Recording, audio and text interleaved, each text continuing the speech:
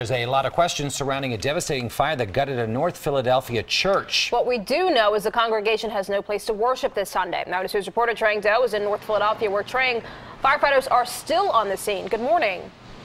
Hey, good morning, Rahel and Jim. Yes, the pastor's son tells me that church leaders are still scrambling to find a place to worship this Sunday. He's really hopeful that they will soon pinpoint a cause to this fire. And you can see, again, firefighters remain on scene here, though they appear to be wrapping up. Now, investigators have yet to get inside because it has been flaring up for the past 16 hours on and off. They hope to do that later today.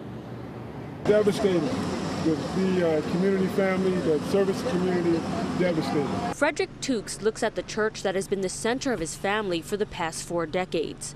The North Broad Street building just off Temple's campus was gutted by a fire that started around 2:30 Thursday afternoon. My sister and I, we closed up Tuesday night. We had service, we had church. And we closed up, cut everything off, made sure the building was secure, made sure the building was safe before we left. We always do that. Watch that inside. The first crews arrived on scene to find heavy smoke and flames on the inside of the building.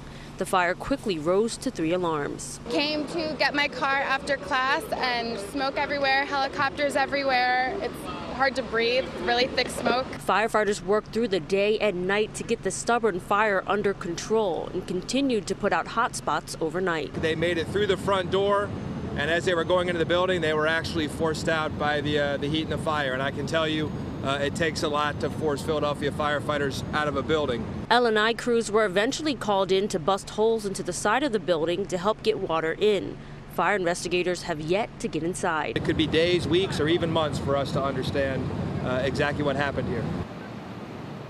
Now, despite the size of this fire, there was no one injured. It's really miraculous for that. Now, investigators, again, still trying to get inside this building eventually, but we are told that there is no danger of external collapse. It's the inside that they are concerned about. But for now, we're live from North Philadelphia. I'm Trang Do, CBS 3 Eyewitness News. For Helen Jim, back to you. Thank you, Trang.